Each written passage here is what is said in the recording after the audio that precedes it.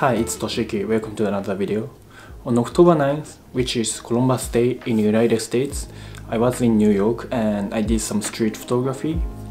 But at that time, I had no idea about Columbus Day. I didn't even know it existed because I'm from Japan and of course we don't have it. I just realized something was going on there and went there and took some photos.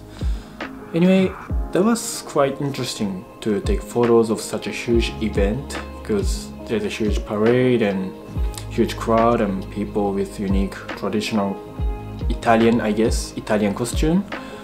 And yeah, I think I got some good shots and I'm gonna show them.